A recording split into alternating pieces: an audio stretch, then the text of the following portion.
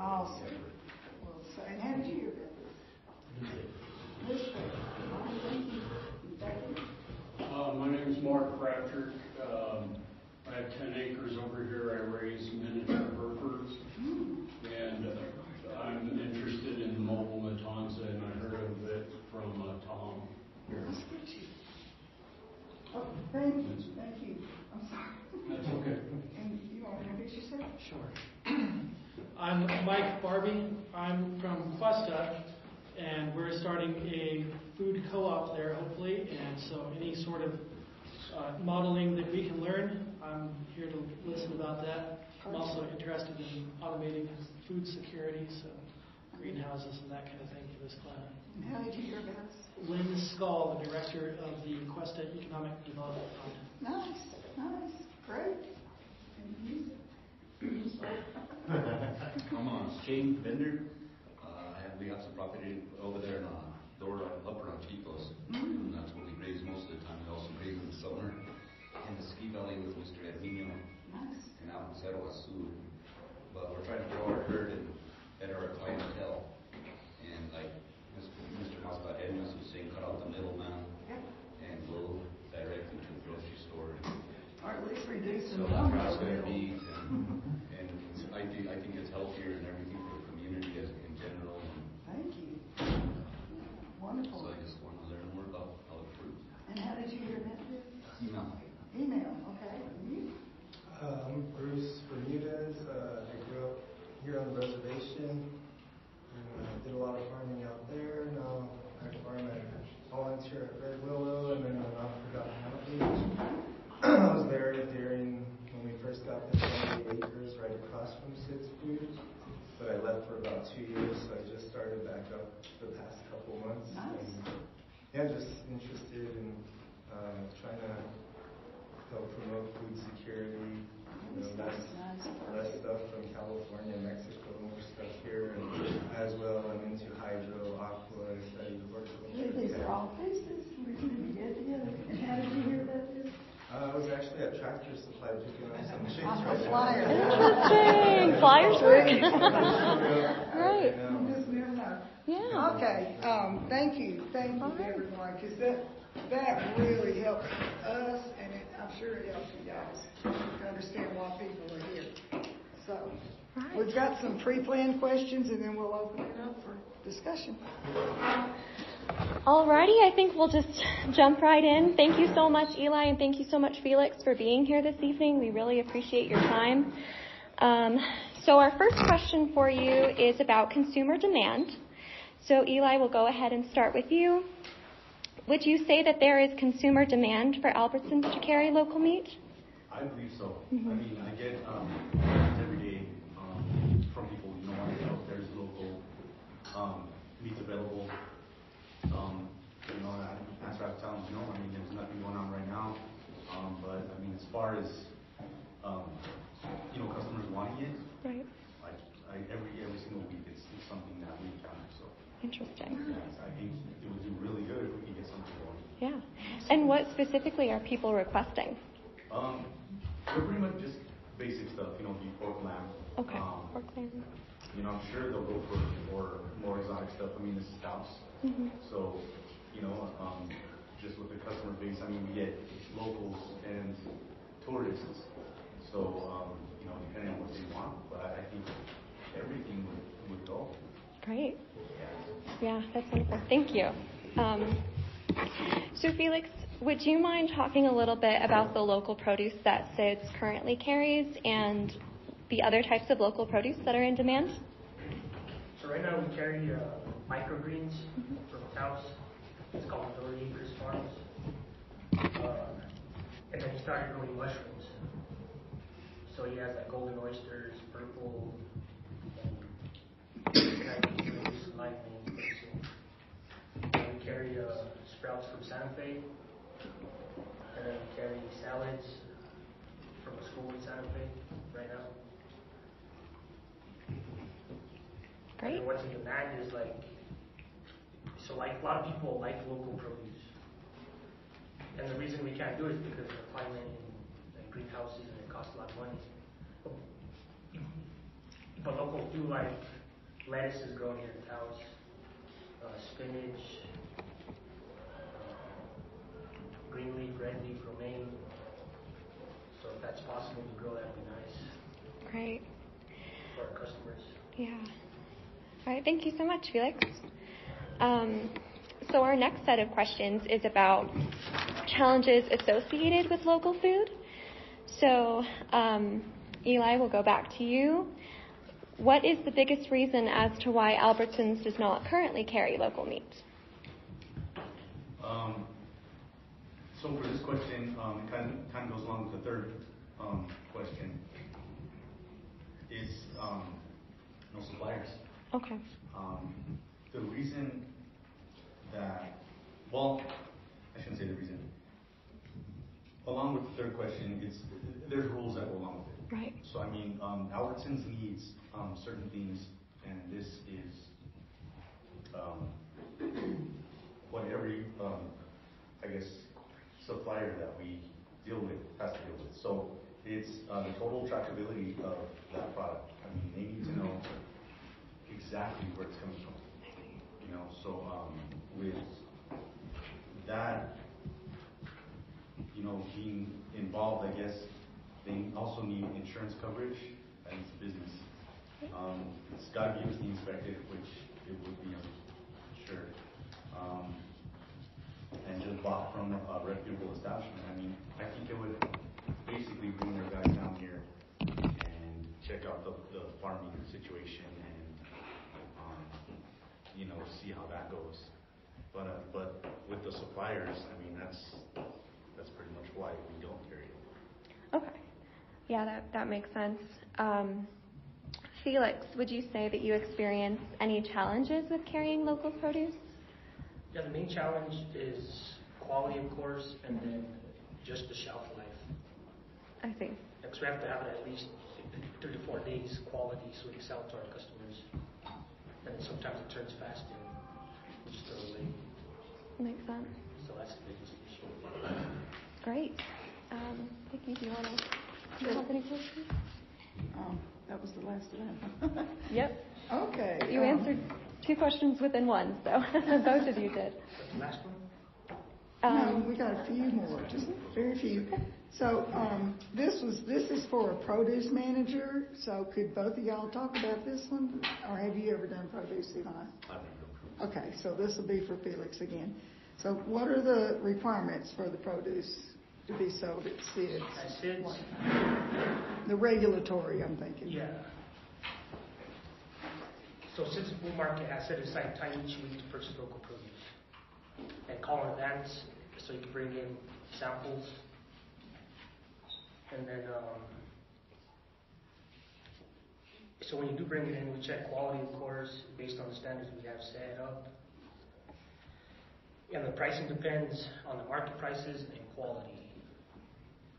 And it's up to the manager to pay for the produce. So basically, so if you come to me and say you want $4, and I say $3, you either take it or leave it, because I got to make money on it too for the store, for the customers have to, and also buy it as a reasonable price. If the produce meets the standards, we will buy it from you, we will sell it to our customers. So are you talking about like USDA standards? No. You're on the in-store? Yeah, in-store standards. Okay. And if you do want to sell USDA, organic, of course. Organic, you got to bring your paperwork and all that good stuff with it. Yeah. Great. So basically, local is just pesticide free. Okay. So, and what do they have to do to prove that? Basically, we just take their word for it. Mm-hmm. That may change. You never know. Yeah, it would be nice if we could get some kind of proof, but yeah. But as of right now, it's just trust. Okay. All righty. Thank you. And then the last question is the same thing for you, Eli, only about meat. Now, what are the requirements for the meat that's offered at Albertsons? So, like I said before, just the USDA certification. Anything organic, of course, have the organic, natural. So what Albertsons does is they buy from their suppliers now, which is IBP, what else? Excel, can't think of the last one. So these people supply to them, and they set the standards, which is pretty much what I went over before. The insurance, Right. the trackability. That's a big thing. We have food safety nowadays. It's huge. So that's one big thing that they want to be able to do. All right. Well, Great. appreciate it. So then the big question of the night, and this is where we're going to open it up for everybody, is how can grocery stores in Taos work with local ranchers and farmers to increase access to local food? So we'll let you two have the first word on that, and then they can start asking questions. If you want to have the first word. So I think if the ranchers can provide, of course, what these companies' standards are, there would be no problem. I mean, and I wish I had more information on this, but when I first got here, I've been running the Albertsons market for 20 years. Mm-hmm. And I first got here, there was a section in the frozen section of the meat market, and there was cryovac, I guess, steaks. There was even some ostrich in there. I mean, just different varieties. So it had to have happened before.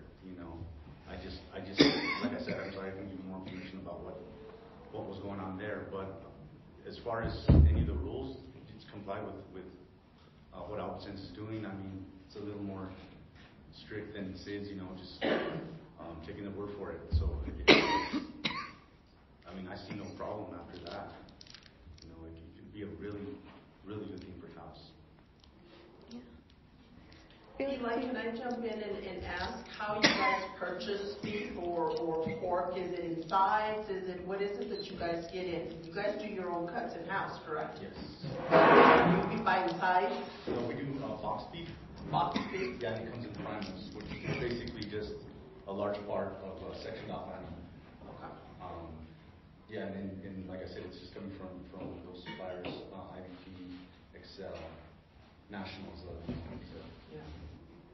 So reasoning for that question, guys, is for you guys that are processing, you guys won't have to pay a cut and rack fee because these will be boxed and there'll be chunks of beef. You're not going to be paying, to cut the beef up into all the beef cuts and stuff, So that's the savings for you guys, because sometimes we have to take into consideration how much Albertsons is going to pay you for that beef versus what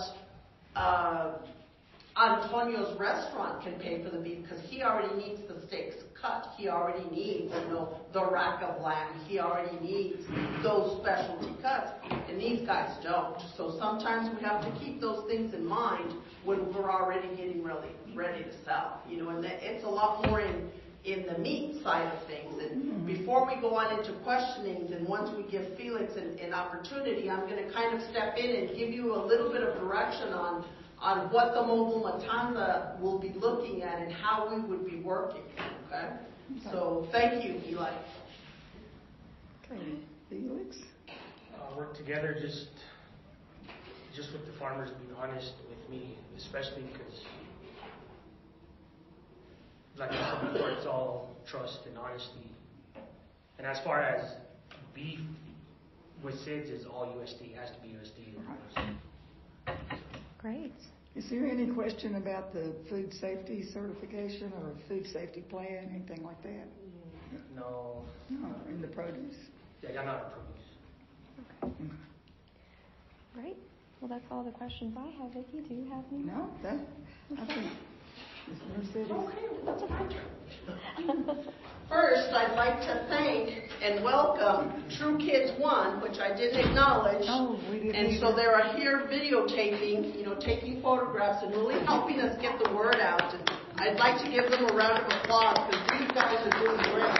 We've got one of them on the floor over here taking some pictures, and we've got another one behind there. So you guys want to introduce yourself? Hi, I'm Isaiah Duran. I'm one of the students of P. Monroe. does a great job. Great. Well, there you go. How about you, Kitty? Provides all the equipment we need to do all this. Well, awesome. Here we go. So my name is Donovan Sanchez, and I'm also part of True Kids 1, and this is actually a coincidence because, my father was supposed to come to this meeting, but He was one of the panelists. Yeah, but there was a babysitter for my sister, so he had to go back home to watch her. And so I'm just one of another student in the room. Great. Well, thank you. I'll take the praise.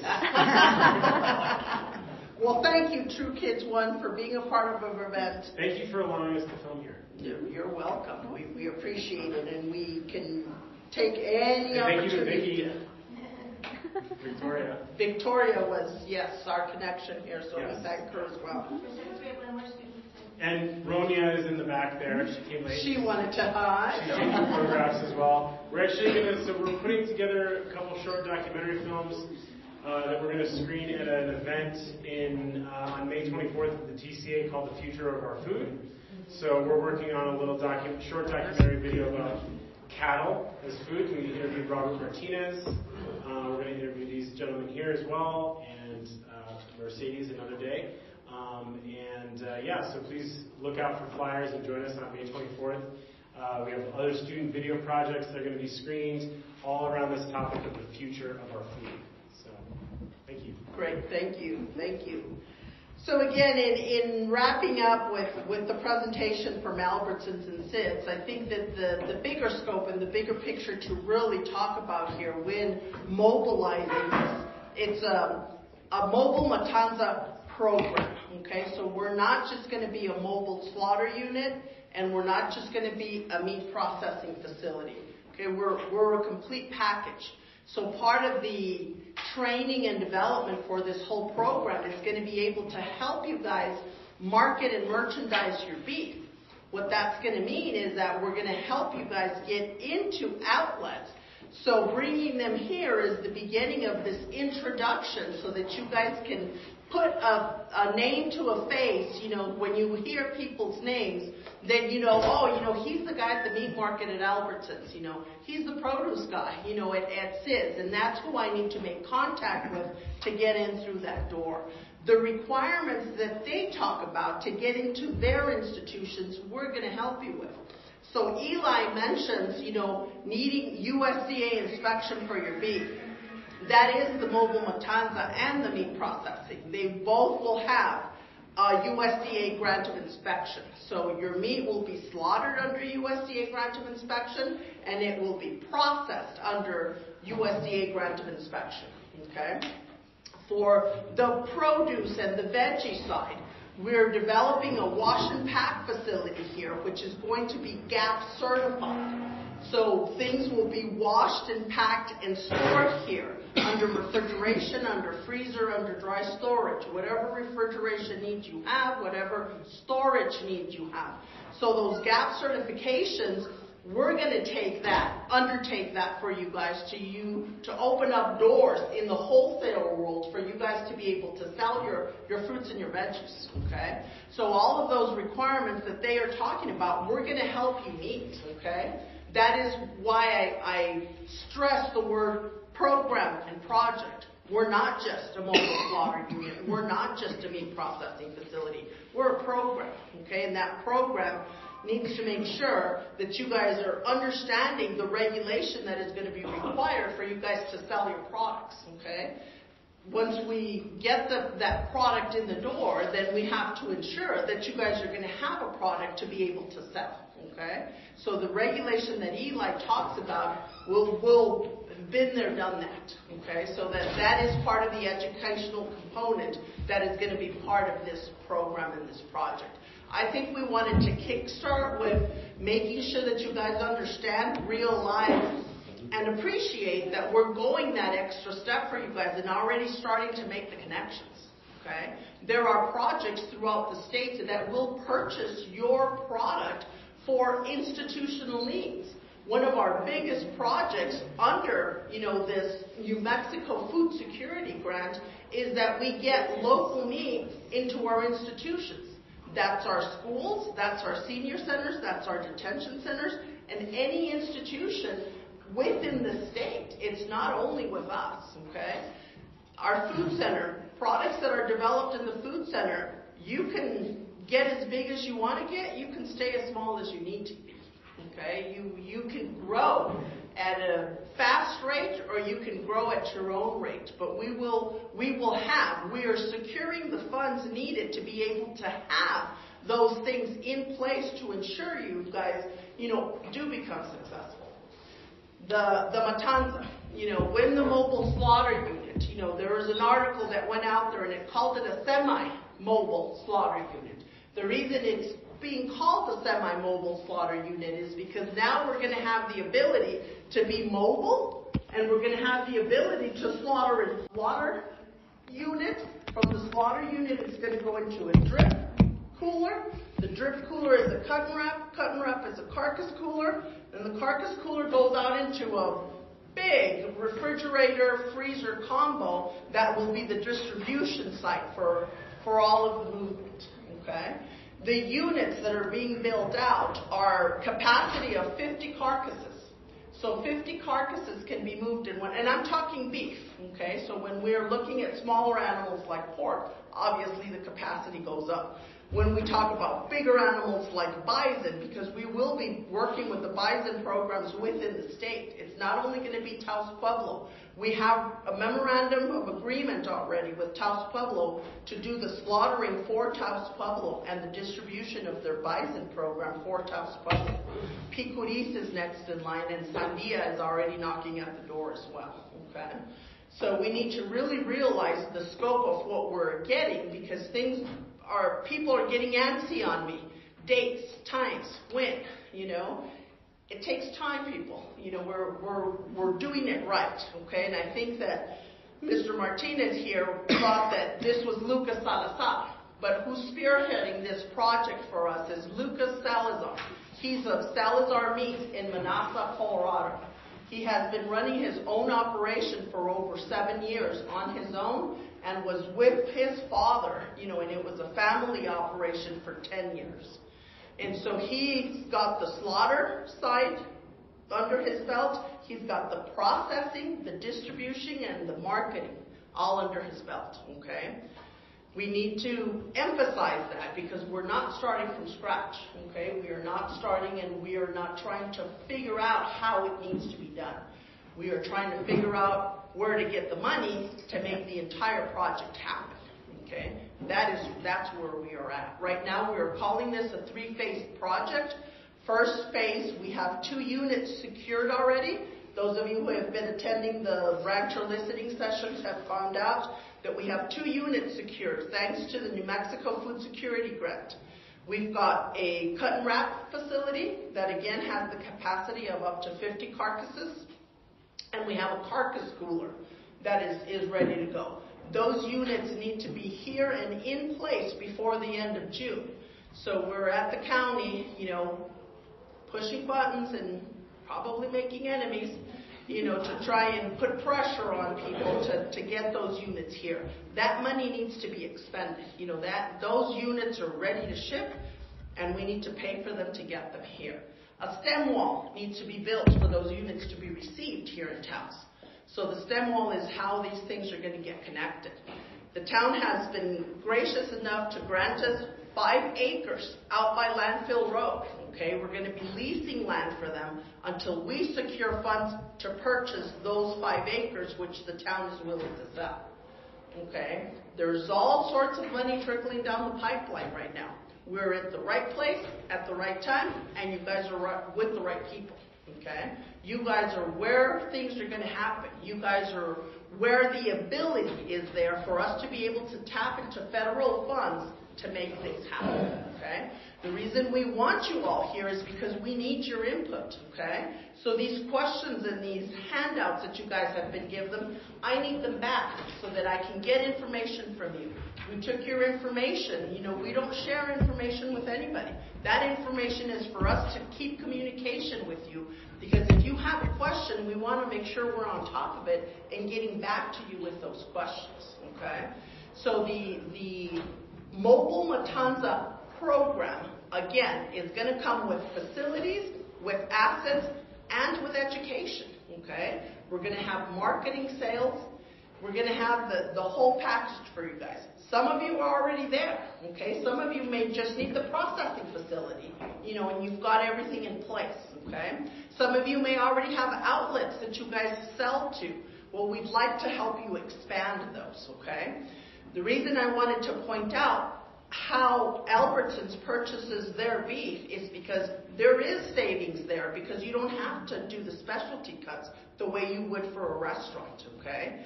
When we start dealing with the farm to school, and the lunches for the entire school district, they're not going to buy in little small packages, okay? You guys are going to be able to provide big packages, ground beef in maybe 10, 20 pounds. We don't have to sell in 1 pound packages. Thus, that is the savings for you guys, because you guys won't have to pay, to package, each individual pound of meat, okay? So those are the things that we need to, make sure you guys understand, where that savings is going to come, okay? So a lot of people think that because you're going to sell to an institution, because there's only about $4.20 for every children's lunch that we provide over there, that you guys are not going to be able to get paid, good money for your products, and that is wrong. That local meal to your institutions. So that project here through the legislative session was just awarded $3.2 million. And that's for the state. Not everybody taps into it. Here in our county, not every program taps into New Mexico Ground. Not every school uses those dollars. Our senior center doesn't use those dollars. Well, by golly, we are educating and we are training the people to be able to know how to tap into these state funds. There are funds out there. Food security is a big concern within our state. Our state is taking it seriously and is taking measures to be able to fix food insecurity within our state. It is up to us as nonprofits, and it is up to you guys as providers of this local meat, this local fruits and veggies, to step up to the plate, to help us source locally, and to ensure that whatever is being produced stays locally, okay? If you have more than you need outside of your county and you can sell outside, by all means. That is the goal, okay? So with all that, then I'll open it up to you guys for questions for any of us. And I wanted to add one more thing too, that we're planning another discussion like this. We're in the process right now of interviewing restaurants and their purchasers as far as meat and produce, just local. So we're in the process of interviewing now, and then we'll recruit some panelists. And so just watch it. Wherever you hear about stuff, watch it, because probably in about 2 months we'll have another one of these, and it'll be on the restaurant buyers. Local, all local. And I want to interrupt you, John. A question for Eli. Well, you mentioned that Albertsons buys from these big suppliers, I guess they're national, ITP, Excel. So where does a single developer, single producer here in Taos fit into that system where Albertsons, like is used to seeing things come from a giant national supplier? Yeah, I think it just being local is a draw that way.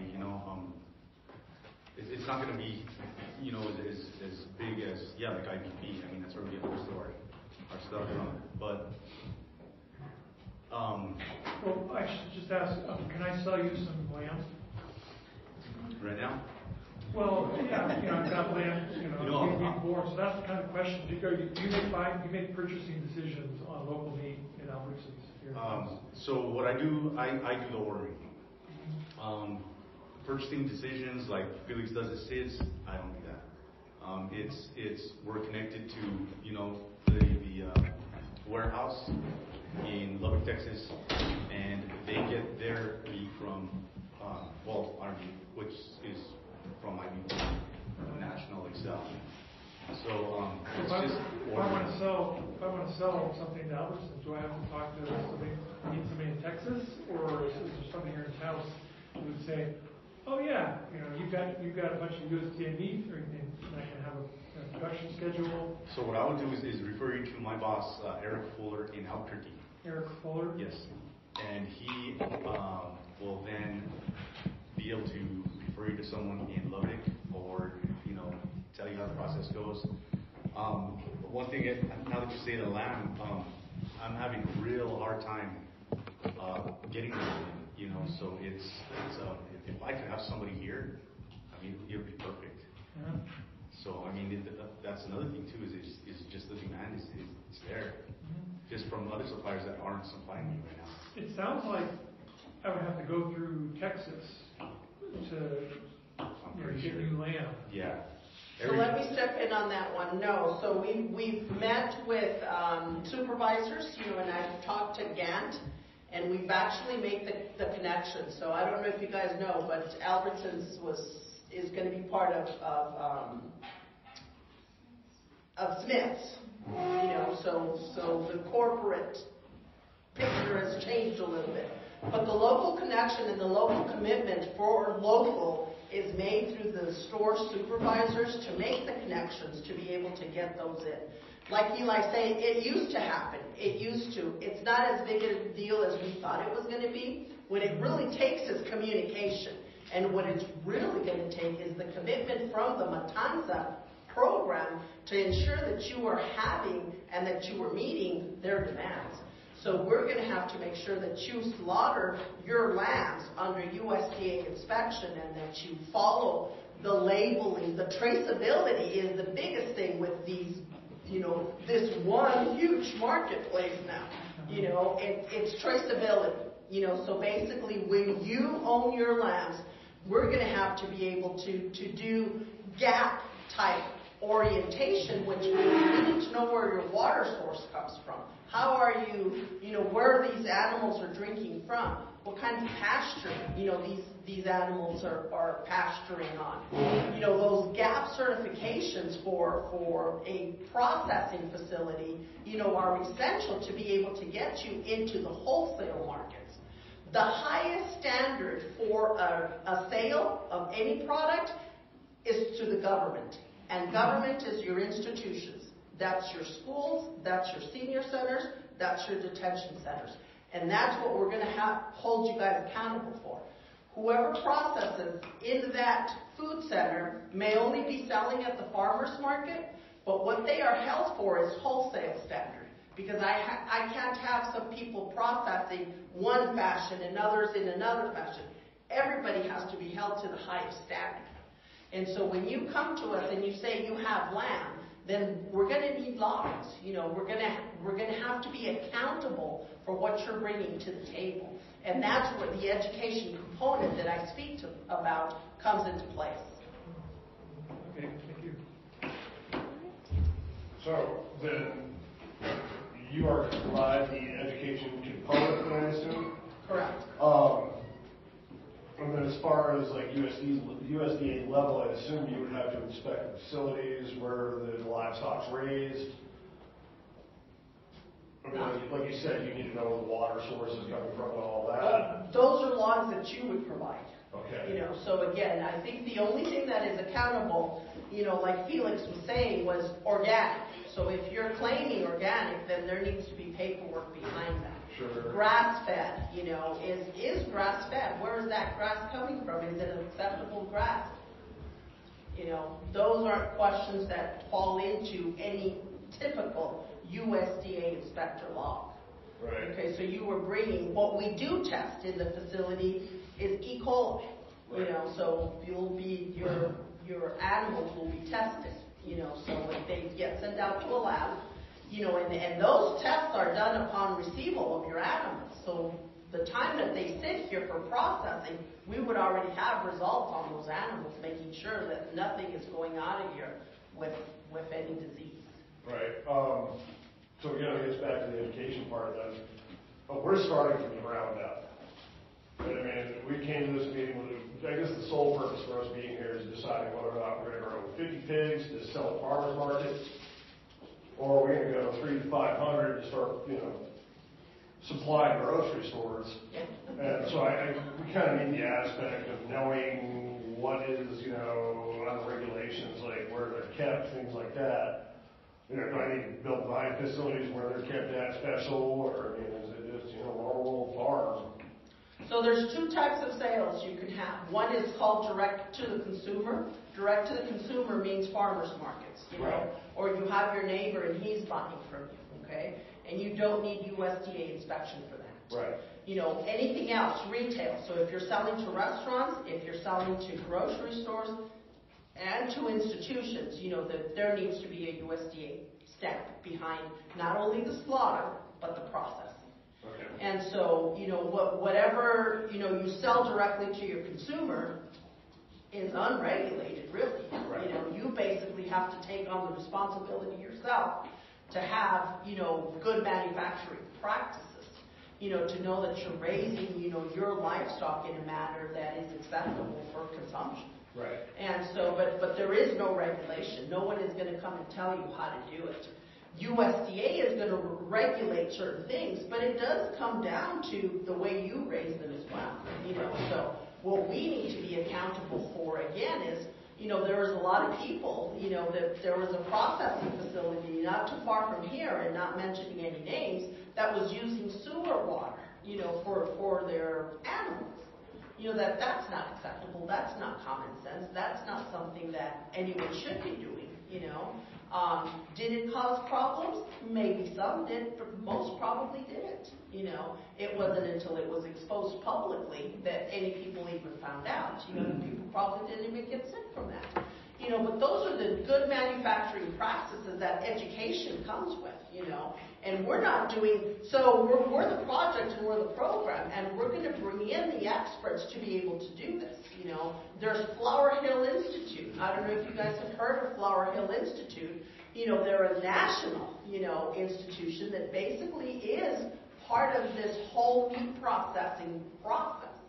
And so they have all the experts in line. We're already partnering with them to bring them into town to be able to have workshops, We'll have a multitude of workshops, and you can choose what you want to come to and what you don't, The difference here is that we are not-for-profit. So us going out and finding money to do these things, is the difference. Because most of these workshops will be offered to you guys at no cost at all. We need to ensure that we set you guys up for success, not for failure. So you're going to need training on these questions that you have. Once we get trickled through that, you're going to need financial. I don't know how many people I get in that, food center that can bake a mean cookie, and they'll sell it like that, But then they don't know how much it costs them to produce that cookie.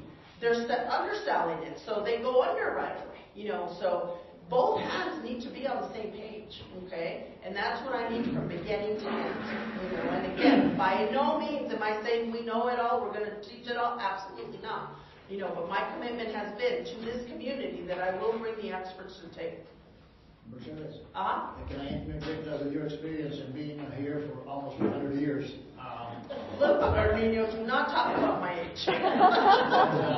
Going back to his question, I think we started, they were instrumental in building up the infrastructure for the mobile matanza that took place years ago. 2007. 2007, whenever it was. But what they did to classify it as a USDA inspected, the USDA inspector used to go to my place because we started that process with your initiatives. Correct. And they would look at the, if I had a 2 beef or a beef and a lamb, they would look at the animal sort of, and it says, where does a beef, where did you graze? And they would take notes, the USDA, and then let's see, they'd look around in the processing the day before. And then they'd look at the water, and they'd look at all these things that to be able to qualify them, I guess, if they label grass-fed, but they certainly USDA inspected. Correct. And I said, where do you graze? Where did they come from? Do you get your salt from here? And he even looked. He was a good USDA inspector, so he would look at the things that in the places that I have. And he he said that you had to eliminate this, that, or the other for the next cycle. So it was, we were pretty comfortable with working the portion that you had to start out with. So that made a big difference, and we were able to process, and that's the reason we extend our hands out to Mercedes, simply because she's been in the forefront of this battle, Right. and her knowledge and experience is wealth, because I know her, and it's sometimes we're not on the same page, but she's got the superintendent control. Well, with that knowledge and success comes the recognizing of failure, and that 2007 project was a failure, It was a pilot program, and I keep reminding you, and it was the second mobile slaughter unit in the nation. And so it was a pilot project that we learned from, but it was a failure. We basically ran it to the ground. And so my previous administration, it was just a failure. And so we've learned from those mistakes. We have built up from those mistakes. And again, we have brought the experts to the table. And that's Lucas Salazar, out of Salazar Meats. I have a question for Felix. Do you have any advice for how to get, say, a Swiss chard leaf from my greenhouse onto your shelf without it wilting?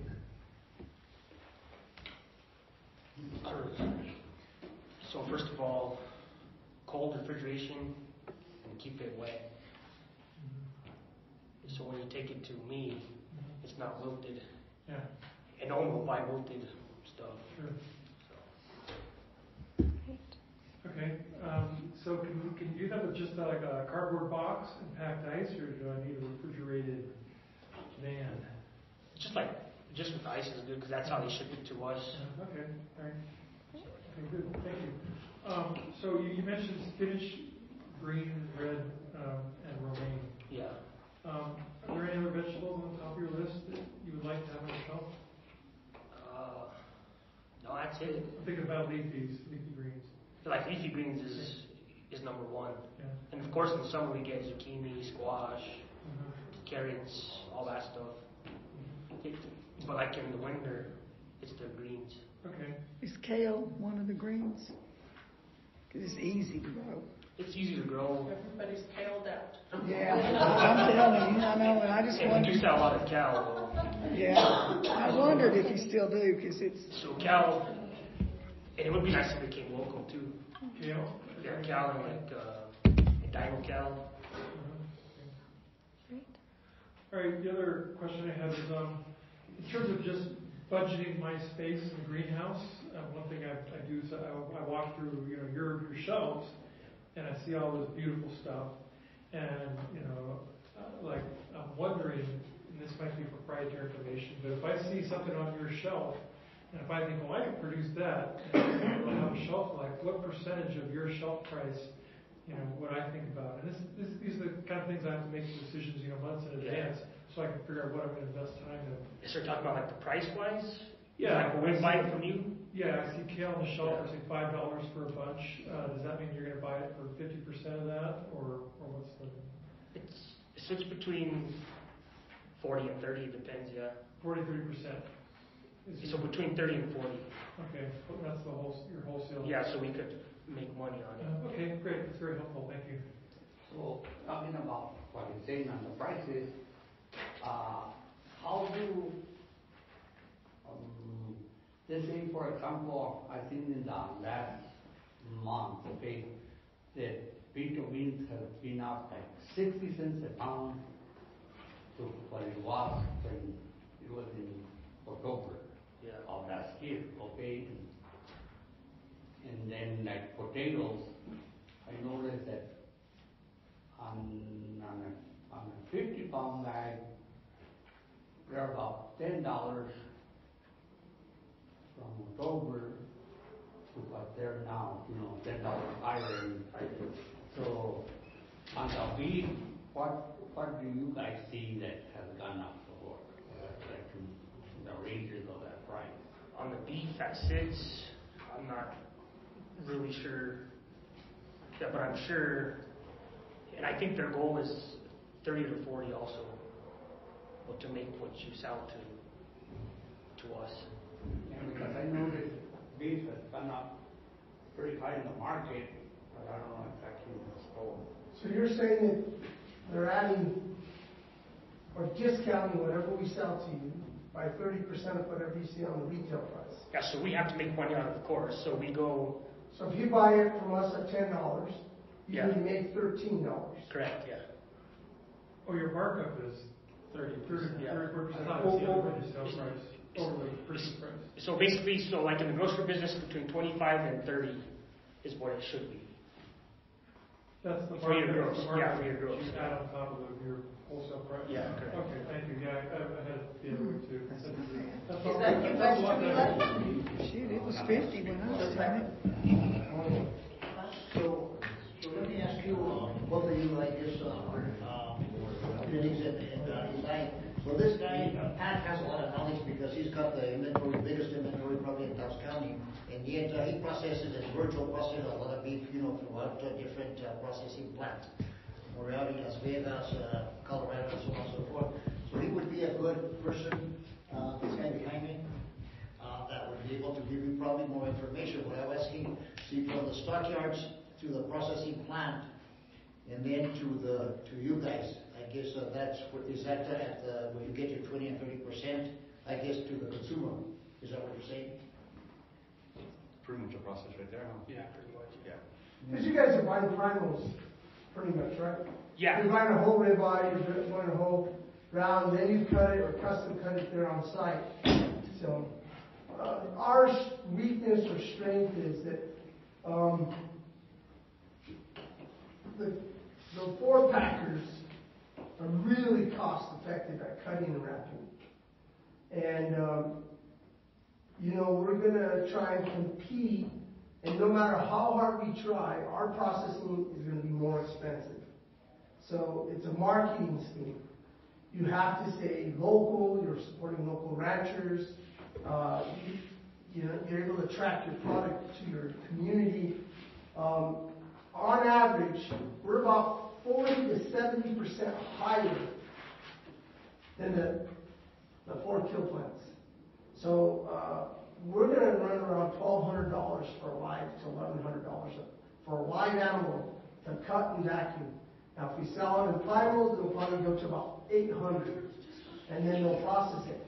But our margin is small. There's not a lot of money in it.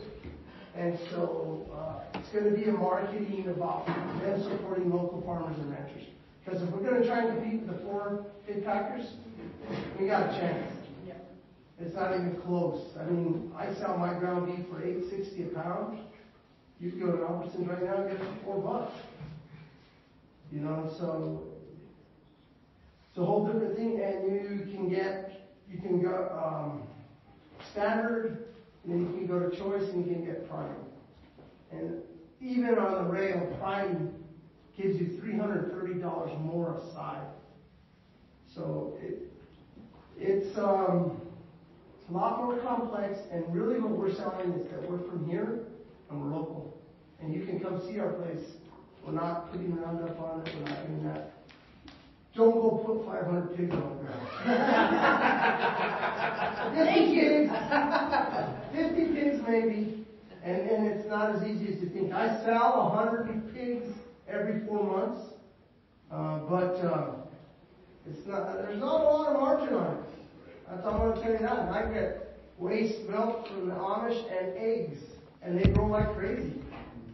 But the margin is $100 after I process it. So, it's really about you being the face of the market. Because you're not going to compete with the big boys. They destroy us.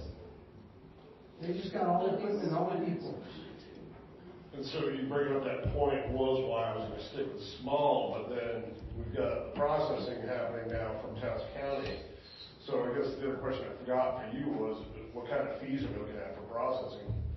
We'll be competitive. I mean, how much are you paying now, Pat? About $1,100 for a 1,350-pound animal. And you're going to find out that people want grass finish, but they want fat. Without fat, you don't have labor. Yeah. So you've got to get them big. And ground is okay for hamburger and all that, and you can reduce your cost for just ground beef, killing calves and all that. But then you got to consider yield. Small calves don't yield a lot. You yield the best right at about think about your body when you were the most muscular and most healthy. You're in your 20s. And a 7-month-old calf doesn't yield a lot. So there's just, I can go on and on and on. I've been doing it forever. And there's the margins. But if you get a customer base and they're willing to support us local, that's our niche. And that's where you make your money. Because they realize they're going to be paying us a little more and they're going to charge a little more. But our community's going to go, oh, I know that guy that raises those hogs or that beef or that turkey. And that's what sells. That's why Whole Foods is successful and that's why Sid's is successful. It's a marketing scheme. I have a question. I'm sorry, I didn't mean to cut you off. That's right. Right. Do you sell bones? I sell everything. Organs, Tongue, you name it. Heads. Cow heads. Yeah. Cow heads. Yeah. There's certain communities love it, and goats and sheep, there's a lot of money in because we have a lot of Middle Eastern people in the U.S. now.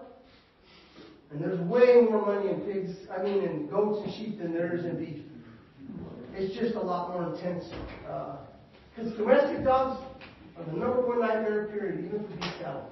It's not coyotes and all that. It's that dog with a collar on it that runs back to the porch. What was your question, Eli? So I was involved with the Mobile Matanza last At the beginning. Yes. I was one of the starters. And the process with Gilbert, the process seemed to work really good. At the very beginning, the slaughter, the hanging, cleaning, transporting here, getting here. And then once it got into that holding cooler, it stayed. That was a bottleneck. Yeah. That was a bottleneck. That's why I stress that the capacity of these new coolers is 50 carcasses. So because that was one of our bottlenecks. Yeah, that wasn't my question. The question is,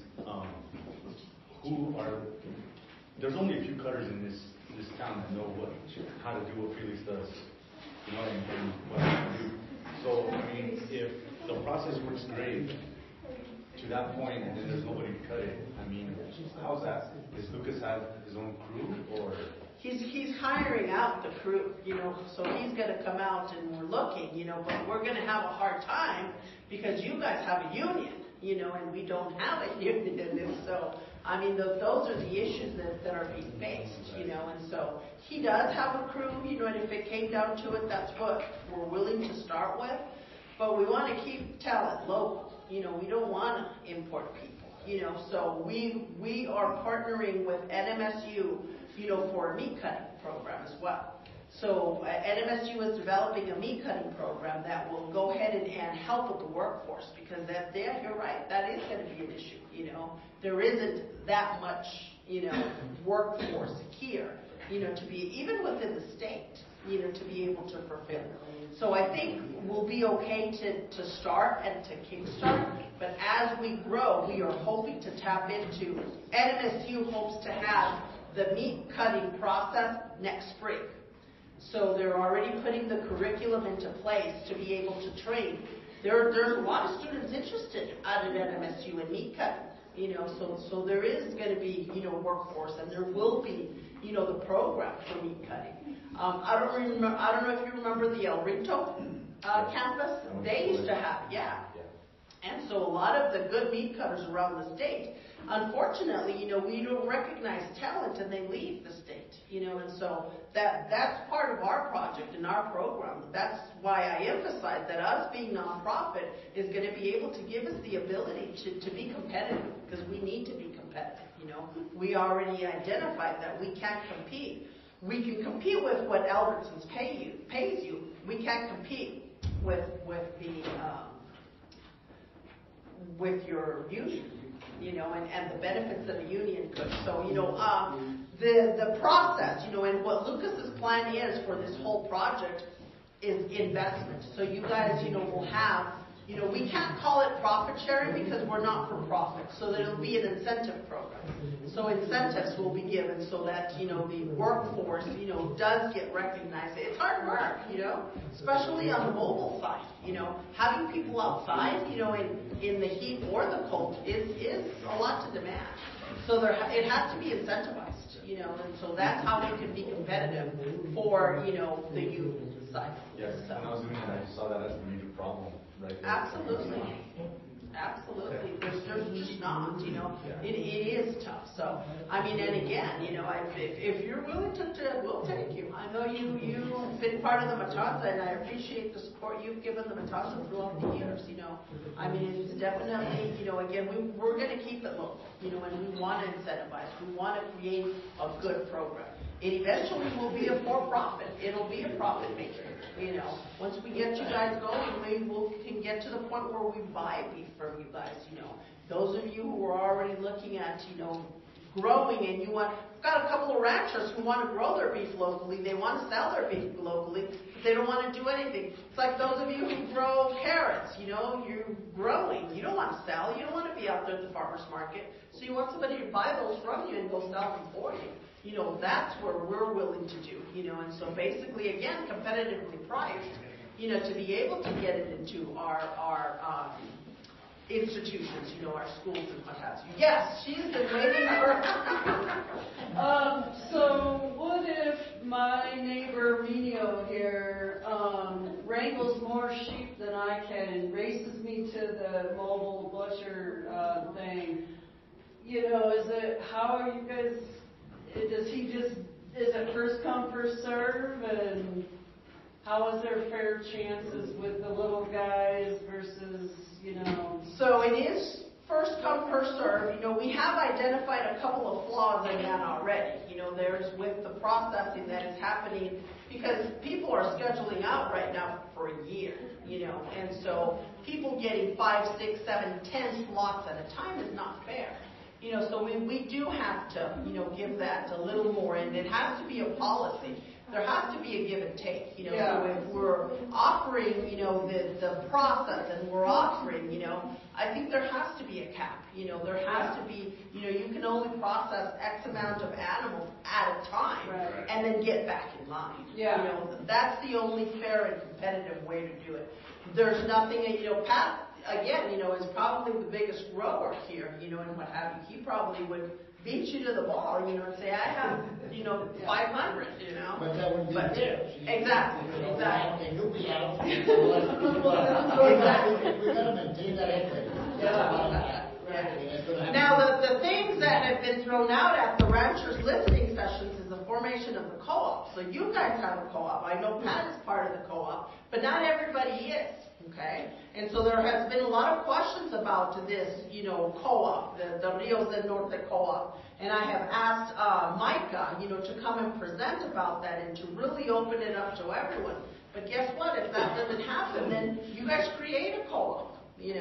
I'm meeting with the co-op expert, to be able to inform me what the best decision for TCEDC to make would be is if we should start a co-op ourselves, for these beef that are going to be purchased, from different ranchers to place locally.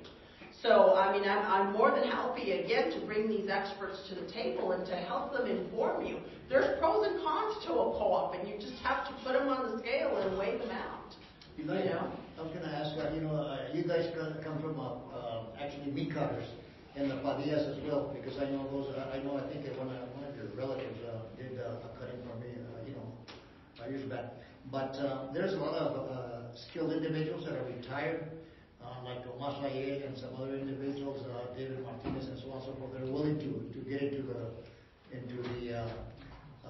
cut and wrap process. And so I think maybe it just opened the door for you, and I know the Padillas are good at that as well. Right. So I guess you guys might be hired because.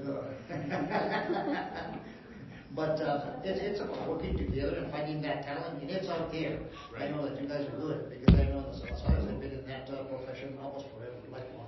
Well, that's why I'm here. I wanted it to succeed back then. If they weren't boxing, they were cutting meat, right? And that's a true story. Pat? So I would suggest that even with what we're doing is we walk, and I think everybody eventually will be welcome into the co-op. But what I'm going to tell you is when you get in the co-op, you pay.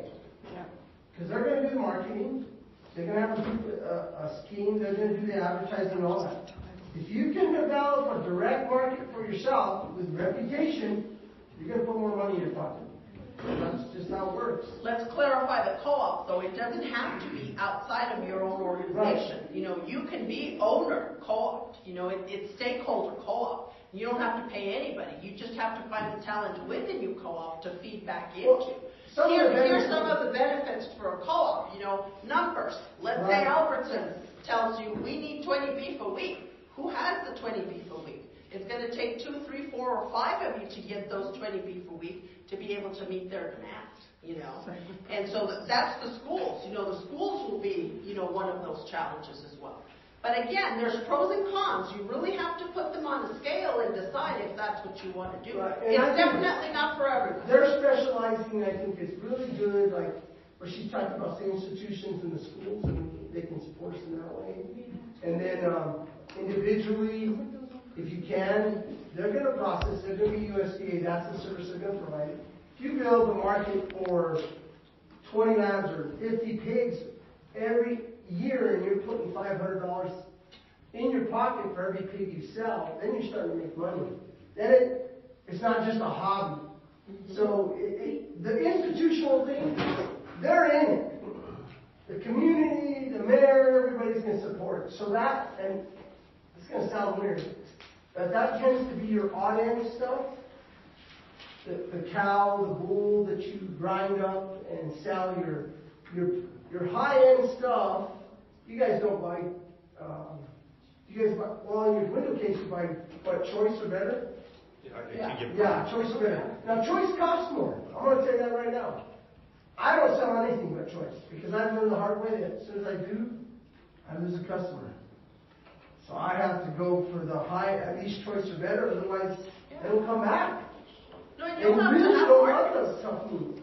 There isn't one place. You're not only going to sell to one place. Yeah, you have to so open up you got to think more about how that scenario works. There's a lot of co-ops, and they have a definite positive place. But, you know, it's this service, if we can master the service they're talking about now, that's gold. They can sell to the schools and the institutions, the prisons. Then we all know where some, and then you guys, everybody develops a little niche to make a little better money. And the slow one, as long as it's going through their plant, you can retail it anywhere. And that's what you want. Farming, there's not a lot of money. You got to be massive. We had Paula first. Did you have a question? No, I was just going to add to that and then to answer your question in regards to the bigger rancher farmer types who have the bigger herds to go and get first come, first served in the mobile matanza. But then, from what Pat was saying, if we have that demand, well, say for instance he doesn't, because he's already has all his other customers, he might not have that demand that's required.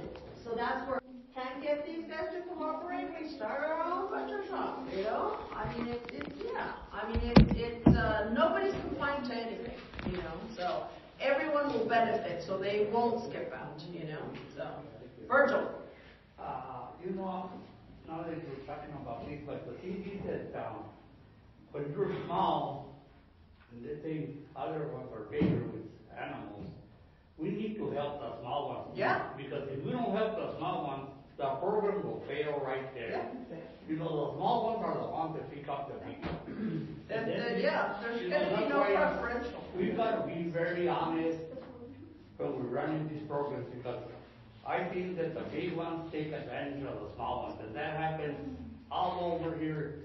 For Encuesta, for example, Encuesta, let's talk on that community can move forward. Yeah. But they're always picking on the small ones. The big ones don't let the small ones come in. It's got to be fair and equitable. And the thing is that on the other side, let's say on hamburger meat, like the schools, and then steaks or whatever. And when you're dealing with livestock, how are you guys going to deal with those orders? Because they take more. We're not. So basically, you guys are your own businesses, okay? Yeah, no, all we're providing is a service for you guys. So you guys are going to bring your beef. If you don't have a buyer for your beef, then I'll help you find one.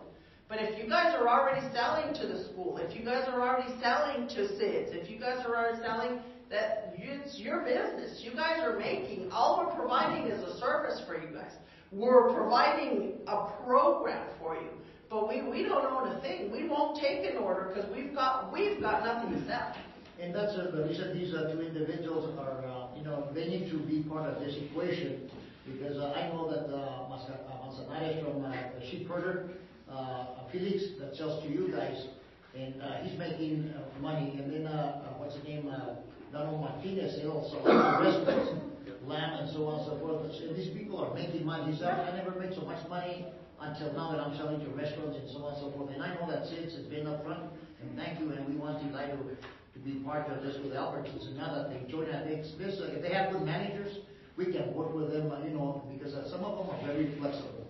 And they want to have that USD label, or whatever it is, a label, that it's local. And you'd be surprised that the consumer is ready to buy absolutely local beef here.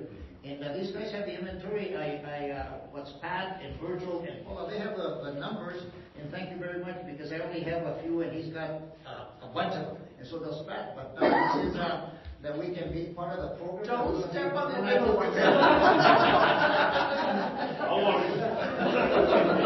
Yeah, don't leave us behind. Thank you. Keep that balance. Keep that scale balance. You got to remember that the average rancher in the whole United States has 40 cows. That's it. If I had every animal sold, I couldn't even supply Albertsons for myself. So there's plenty of room. Plenty of room. It's, that 32% of our beef comes from New Zealand, Australia, or Brazil. 90% of the hamburgers that go to Wendy's, McDonald's, those are all old cows that come from somewhere else. A lot of dairy cows. Dairy cows that can't even stand up. It's a whole different scheme of what we're talking about. And there's lots of room as long as we can market and support each other. Yeah. I couldn't supply them. I don't have 100 ready every day. Not a chance. Yeah. I might have 10 ready every month. But come on. So that's how it works. But you got to understand something also fact that McDonald's at one time had the butchery plant out in California. They were going through 1 million pounds of hamburger meat a day. But what were they buying? They were buying cows with pink eyes, bad livers, nothing but junk. Yeah. But the people realize that. But the thing is that now with our program here on our advertisement, there's a 700-pound calf that some people might want better than a 900-pound calf, because, and that's what people are looking for. It's all in their mind. And we've got the market here for that. The production of meat that you're going to get, because in Colorado, they got the schools, they got the penitentiaries, they got the hospitals. The state is doing that program for them to butcher those livestock. Yeah. But that's being run by the state somehow. Yeah. I don't know if New Mexico is doing something. New Mexico is doing that. That's why I tell you there's these programs and people don't tap into them, I mean, they've come to the table 2 or 3 times asking us for stuff already, So they are at the table. They are willing to buy. Again, we're working locally, and if we have, then we give. Those of you who are bigger ranches, then absolutely. There's the hospitals that are already. Presbyterian is committed, to go as local as they can go. They're statewide. So they're willing. I think that the state has stepped up to create the awareness, of going local and the health benefits of going local. So I think we have the people that will make a difference at the table. Anybody else have any comments, any questions? Yes. Is TCDC running any help the food hazardous workshop this year? Food hazardous Food, how to handle food safely. The food processing, the one that we offer every year? Yes, it is coming up in September. Is that our first date, Vicki? Yeah, and if you left your email and stuff, you guys will become part of our mailing list, and we'll start sending you out information of all the workshops that we'll have. Thank you. I'm sorry, I have another meeting. Thank you, guys. Thank you, Pat. Anybody else? If I can get you guys to please fill this form out before you guys leave, we really need your input on this. And we really pay attention. Anything you write on this, good or bad, we got. Now, some of the colorful questions from these, forms, like Hispanic, Indigenous, or neither, come from funds. We get grants, federal grants, and we need to report on the population that we serve. Okay? So we're not looking for anything in particular. We just need to fulfill a need. Yes, here you go.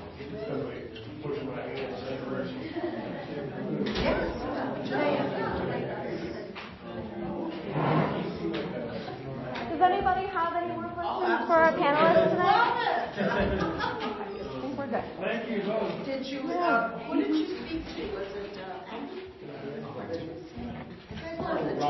Robert. Robert.